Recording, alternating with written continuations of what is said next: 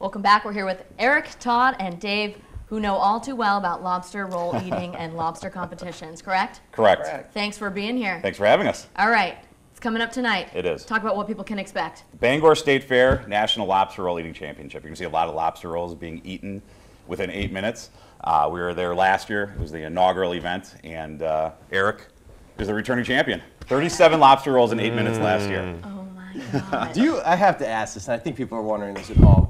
Do you eat lobster in your off time too, or did this like ruin it for the entire year? No, I love all foods. So, and how do you hate lobster? So Absolutely, and let's touch on that too. Lobster's such a big thing up here in Maine.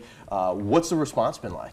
It's been fantastic. We have 15 registers who are going to be competing this year, and last year it's doubled from last year. So it's been huge. We have a huge turnout. We had about 500 in the crowd last year. We expect the same this year, so it should be a lot of fun. Now, Todd, you said national. So do we have people coming from other states? We do. Eric's from Minnesota. Okay. Minnesota. Yeah, you betcha. You betcha. We have a few people coming from Connecticut. So a lot of local participation and national participation too. Fantastic. And we actually have footage from Eric winning last year. Hopefully we can roll that in a second. It gets a little bit after this. And look at those lobster rolls. How beautiful do those look? How many lobster rolls do you have to prepare for an event like this?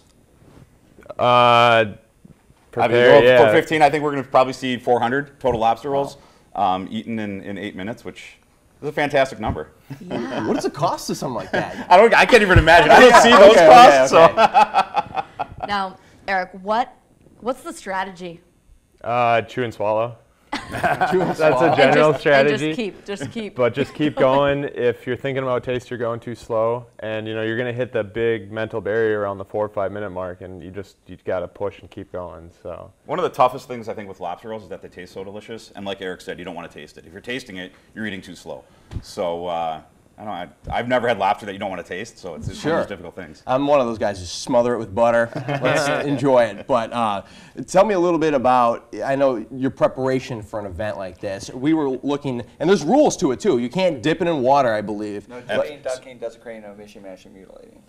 Okay, say that one more time. You might have to speak into my mic right here. There's no dipping, dunking, or desecrating, no mishing, mashing, or mutilating.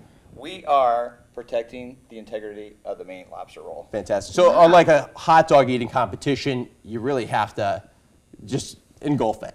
Yeah, well, a lobster roll, that's sort of food royalty.